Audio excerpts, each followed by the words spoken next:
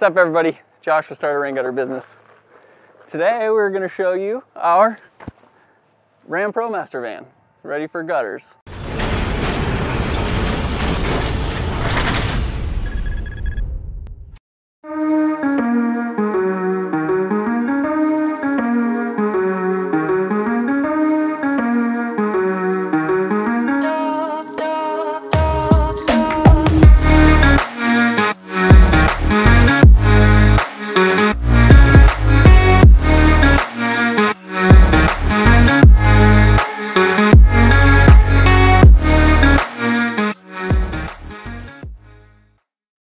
It's a 2017 Ram ProMaster, has a 5-inch KWM Gutterman machine in it, and it's been working pretty good for us. It's a little bit, we've been using it for a couple years now. It's a little bit beat up, but it just got back from a job, and so we kind of wanted to show you guys how everything fits in there, and even though it's not the cleanest setup right now, just wanted to show you how it looks day to day. So let's get into it.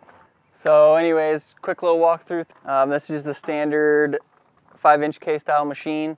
They're 8 feet long, and this is a 12-foot bed, so it fits pretty nice in here. You have about 4 feet of extra room on the front end there. I got this thing mounted as close to the door as I could, just so it's nice and easy to work with. It has a guillotine on it. It'd be pretty tough to have enough room if you wanted to mount a chop saw on this in a van.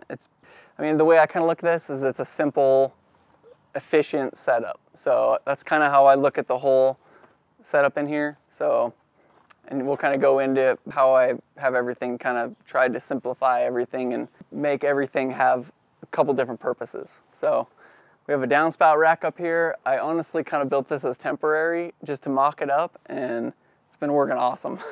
So I don't know how it hasn't broke yet, but I literally just tack welded it together and it's been working great. So it's been 2 years now. So anyways, it fits a lot of downspouts. We jam everything in there. We'll put in a clip for you guys to show you one of the downfalls of the van. We had a bunch of removal and disposal.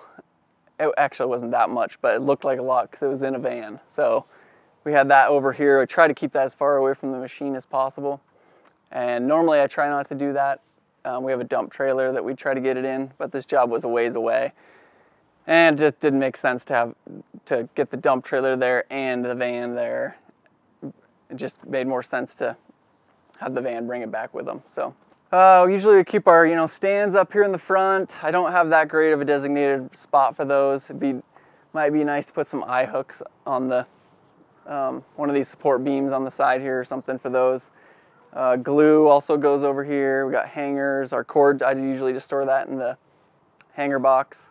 We got some end caps, work radio, just kind of accessory boxes I usually put right on top of the machine. And then there's also some room on the side of the machine where the wheel well sticks out that we throw some small boxes in, like an extra glue box or an extra end cap or corner strip miter box. So I also got a piece of plywood and kind of framed that in. I mounted those Milwaukee pack-out boxes on. Super nice to be able to just pop those off and on, and they're on the wall, so you're not kicking them around all the time. And it's nice to be able to have like a dedicated spot for those.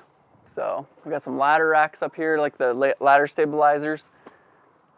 We use what are they called?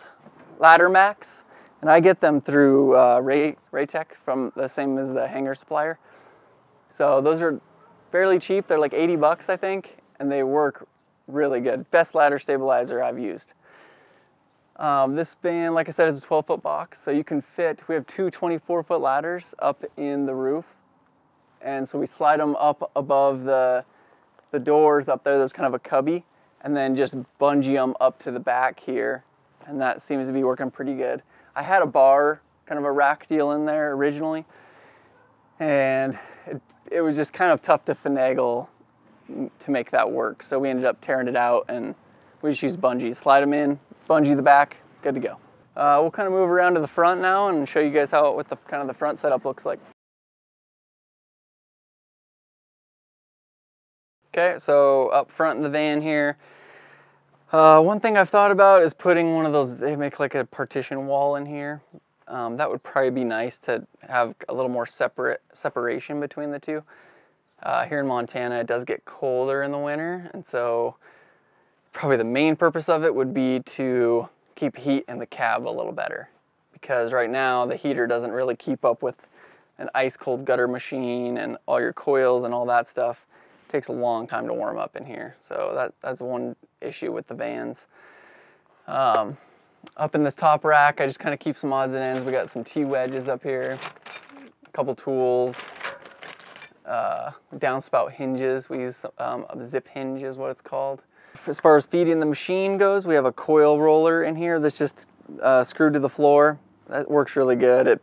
The coil, it actually doesn't need a brake because the coil's like up against the seat kinda, so it stops itself from rolling out. And I've had a lot less issues with the coil unspooling itself when the coil is down, like the roller thing is down on the ground, feeding the machine that way.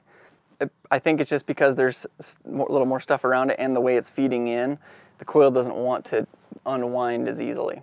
So that's one benefit to doing it that way. And then we have a drill rack up here. That's pretty nice.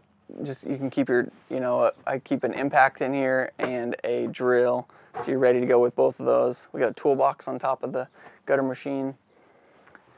This is another good one. They have a lot of holes and like mounting spots for stuff in the ProMaster. So like these ladders, we just bungee them to the wall.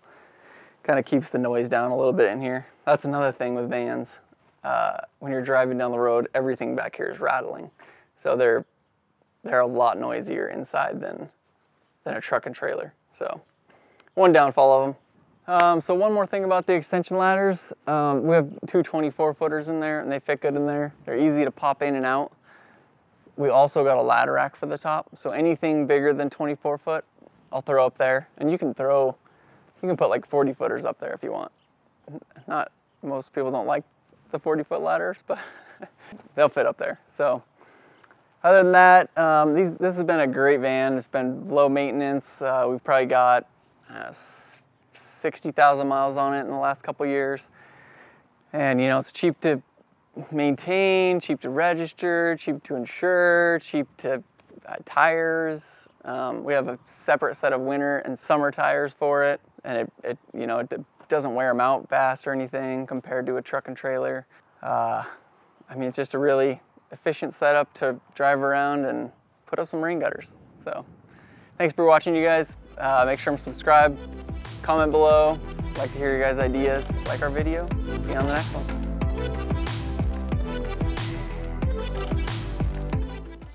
Yeah, so that pretty much covers everything.